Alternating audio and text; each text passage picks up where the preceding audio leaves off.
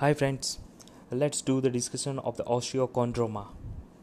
It's a most frequent benign bone tumor. Such patients are usually asymptomatic, but you know what? Sometimes it might lead to deformity of the bone, or it may interfere with the function of adjacent structure like that of tendons. So the patient might do the X-ray, and radiographically, it's very easy to diagnose the osteochondroma. But sometimes orthopedic surgeon might send it to you for histopathological examination. So this was the case from 22-year female patient. The biopsy was received from the lower end of femur. So let's start the discussion.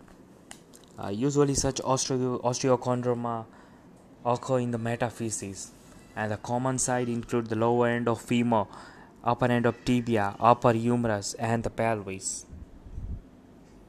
Now we will observe it in the microscopically. You can able to see the cartilage cap.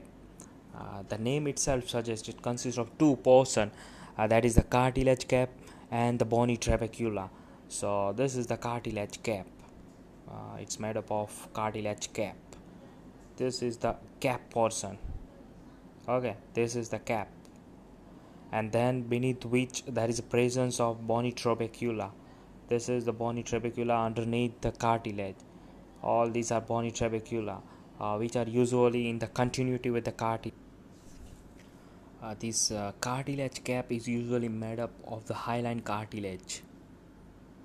So this cartilage is hyaline cartilage, and it's interesting that its cytoplasm is usually periodic acid C positive. Usually the thickness of this cartilaginous cap is up to 6 to 7 millimeter. In our case it was 5 millimeter. So it can be 6 to 7 millimeter, and sometimes the thickness might be up to 1 centimeter. This is the another field which was showing the cartilaginous cap, and beneath which there is a presence of bony trabecula. So this was the case of osteochondroma. Hope my video will be helpful to you. If you like the video, subscribe my channel and press the bell icon. Thank you very much.